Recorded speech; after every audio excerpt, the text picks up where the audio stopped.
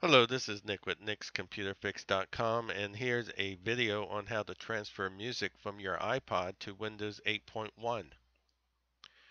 Okay, to get started, let's go ahead and grab your iPod and plug it into a USB port on your laptop or your desktop computer. And what you'll get is this prompt in the upper right-hand corner here asking you what to do with the iPod. And you want to go ahead and click on number 2 here, open folder to view files in File Explorer. And that opens up the File Explorer window where you can access your iPod.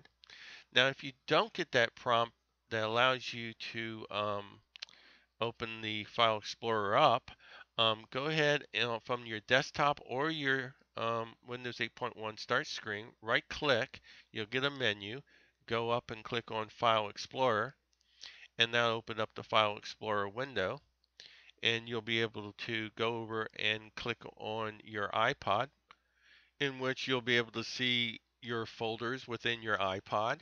Right now I can see 4 folders, and the folder that we're going to be working with is going to be called iPod underscore control, and presently you can't see it because it's hidden. And we're going to go up here and unhide it by clicking on View. That brings up this toolbar here, and we'll go over to the right hand side and click on Options, and we go down and click on Change Folder and Search Options, and that opens up the Folder Options window where I can go ahead and click on the View tab here and go down to Advanced Settings and click on Show Hidden Files, Folders, and Drives. And once I have a mark on that, I can go ahead and click on Apply and then click on OK.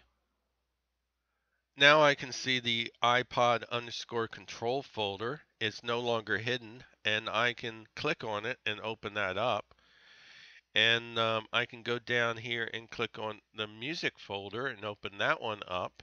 And this allows me to see all the folders that has music on my iPod.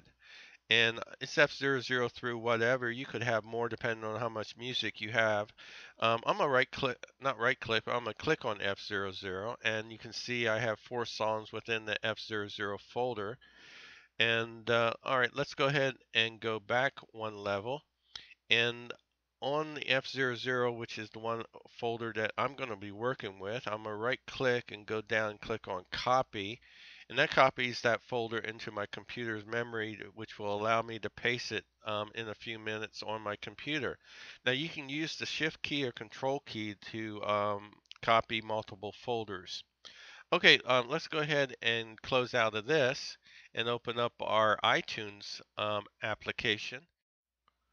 And then go up to the menu bar here and click on Edit. Now, if you don't see this menu bar, the way you show and hide it is you click on the down arrow here, and you can hide the menu bar, or you can go back up here and click on the down arrow and certainly show the menu bar to allow you to see it.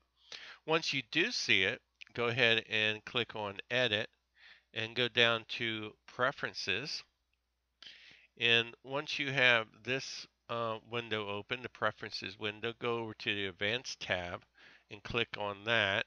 And what we're interested in is the location of our iTunes media folder.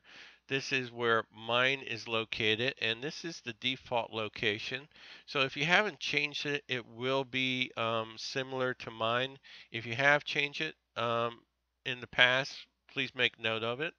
And make sure you have a check mark here. I like doing this to organize my music, and let iTunes organize it rather, and check mark here to allow iTunes to consolidate my music, and click on OK. Now we want to go ahead and minimize iTunes and go down to the lower left hand corner and right click on our menu. We want to go ahead and click on File Explorer if you haven't already got File Explorer open. And under this PC, we want to go to the iTunes Media folder, which is Music, iTunes, and then iTunes Media folder. And within the iTunes Media folder, we want to right click and paste that F00 folder that we copied off of our iPod into our computer memory. Then we want to right click that folder F00 and go down to Properties, and we want to unhide that folder so that iTunes can see it.